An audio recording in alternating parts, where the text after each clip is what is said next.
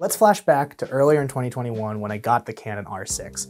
I think the feature that I was most excited about as a filmmaker was log profiles. Especially it was just CLog 1 at the time, but I heard that they were going to be adding CLog 3 later on, which they did, which is pretty exciting. But I knew log was a picture profile that was found in cinema cameras, and I was so excited that this was going to be on the R6 because I knew it would give me the maximum amount of dynamic range that I would want in my images to get the detail in the highlights and the shadows.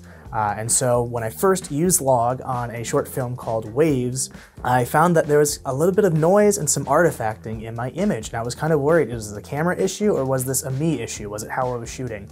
And through countless months of research and practice, I found out that it was definitely me that was the problem with that. And I think I've been able to find a way to correct those issues. And so I have 3 tips for you on how to expose your log footage properly and make sure that you're getting the least amount of noise and artifacting in your image. So let's dive into it.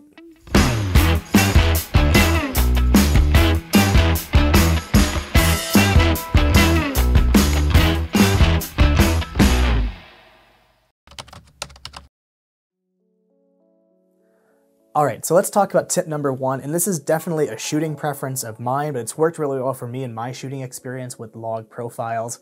And that is to turn off the Rec. 709 View Assist feature on the camera. So why is this? Why did I turn this off? Well, let's talk about Rec. 709 and this View Assist feature. So this feature is going to pretty much add a kind of a color grade to your image while you're viewing it. It's not going to bake it into the image. It will be a log look to it when you put it on your computer, when you're color grading, but while you're filming in the process, you actually get to see what it will look like with the Rec. 709 color grade. And Rec. 709, I'm just not a big fan of the look. It adds too much contrast, it blows out the highlights, and sometimes I feel like I'm underexposing my image when I'm doing that, which I have had happen in the past. And I'll talk about why that's important in the next tip. But yeah, so I turned that feature off, so I'm just viewing the straight log data while I'm filming it, and I really like it because I get to see all the detail within the log profile. So how well the shadows are holding up, how well the highlights are holding up, are they blown out, are they not, how are the midtones doing? I just see all this information. I can kind of start to plan out my color grade before I even get to my computer. So that's nice. It's already kind of getting me ready for that next step. And so that's why I prefer to shoot just viewing the straight log profile without the Rec. 709. So that was kind of my quick tip. That's my shooting preference. It may not work for you, but I wanted to pass off that idea if that's something you want to give a try out. But let's dive into tip number 2. Tip number 2 has to do entirely with exposure. And so you're going to hear this a lot with log footage, is that you want to overexpose your image by 1 stop. Specifically, you want to overexpose your midtones by 1 stop. That's going to be the majority of the information in your image, especially in the daytime. In the nighttime, you might have a little more shadow, but still, you're still going to have midtones there, and you want to overexpose them by 1 stop. So why is this? Well, log footage is going to naturally have a little more noise in the image. It's a flatter profile. There's going to be a lot more detail coming in, so noise will make its way into the image. And so if you underexpose and you have that shadow information, you might want to bring that up in post just to reveal that stuff. You don't want to crush it too much in post. And so if you actually boost your shadows in an underexposed image, you're going to reveal that noise more. You don't want that. You don't want to have that noise. So by overexposing your midtones by 1 stop, you're actually revealing the detail in the shadow already, which then you can actually bring down in post, and it still looks like a great image. You can recover those midtone information and that highlight information as well. It'll be a really nice balanced image, and will have less noise in the shadow because you don't have to kind of boost and reveal that. So that's why you want to overexpose by 1 stop when you're filming in log.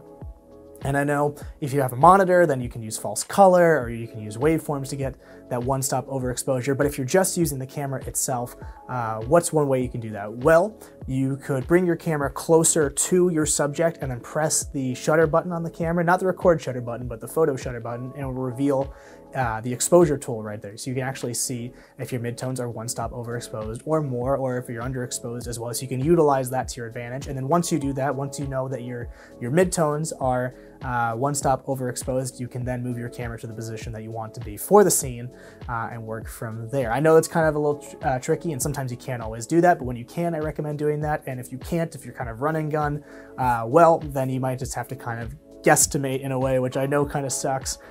But always bank on overexposing a little more when you're shooting in log. So that's tip number 2. So let's talk about tip number 3. So this also has to pertain to exposure, but this is focusing primarily on your ISO. So with log profiles, they have something known as a base ISO. So for CLog 1 it's 400, and for CLog 3, it's 800.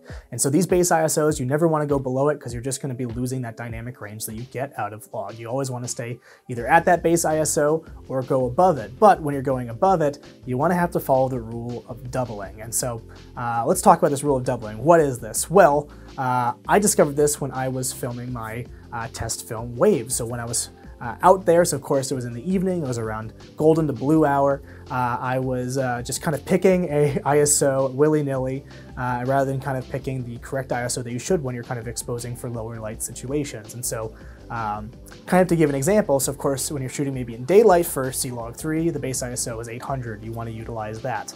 But let's say we're moving indoors for a scene, and maybe I'm by the window, but I still need to boost my ISO a little bit. Well, I don't have to just go to 1000 ISO. I actually would have to go to 1600 ISO, double that base ISO, because that's actually going to have the cleanest amount of noise in the image, surprisingly, cleaner than 1000. 1600 is going to be better, and that's just because you're doubling that base ISO. You want to kind of go based off of that.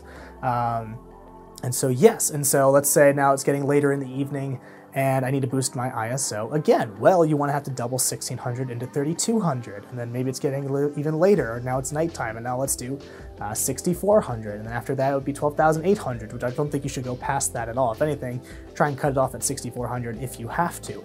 But yes, so that's the kind of the rule you have to follow, is then 800 to 1600 to 3200 to 6400 and so on. And then for CLog 1, it starts at 400 and then to 800, and the same pattern repeats. So those are going to be the cleanest ISOs for noise in your image when you're filming in log profile. Again, go off the base ISO in terms of that.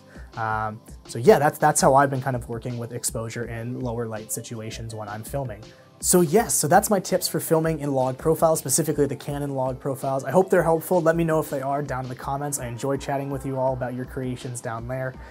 So yeah, I have some cool content coming out your way, especially in the new year. We'll talk about that sometime soon. But until that video comes out, keep creating, keep having fun, and I'll see you soon.